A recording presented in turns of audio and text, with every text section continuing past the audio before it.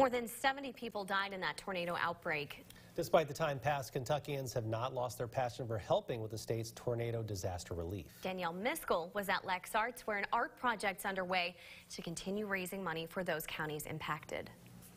A couple days after the tornado, a friend of mine from LexArts gave me a call and said, I have this amazing idea.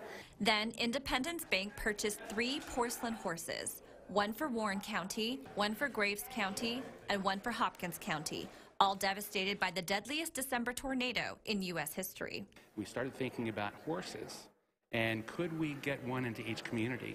LexArts crowdsourced artists to submit an artistic vision for each horse. The helping hands are high school students from each disaster county. Caitlin Gilbert said she was in her basement with her family when the tornado ripped through Dawson Springs. Now she's here to help raise money to rebuild the baseball and softball fields in her hometown. I'd like to see what we could make out of what happened, what could regrow and what could come back, because we want to pay attention to the beauty that's still there. Lillian Sko lives in Mayfield and is helping paint this horse with inspiration by Van Gogh. The starry night with all like the wind and the swirls, like that kind of references to the tornado. Like the sunflowers on the legs and stuff show like a bright future.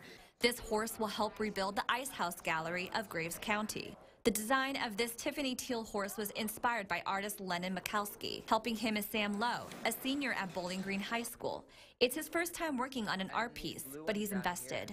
And that was actually my idea, to put it on to symbolize healing and growth and recovery. This horse will help raise funds for the Family Resource Centers in Warren County schools. Just as the community is growing and recovering from the storm. So the symbolism is perfect with the flowers, I think. The students will have finished their part this evening, but once the horses make it back to their hometowns, it will always remind them of how they helped rebuild their community. Those are the ones that are going to see this rebuild, and this rebuild is going to be what they experience the rest of their lives. Danielle Miskell, Fox 56 News.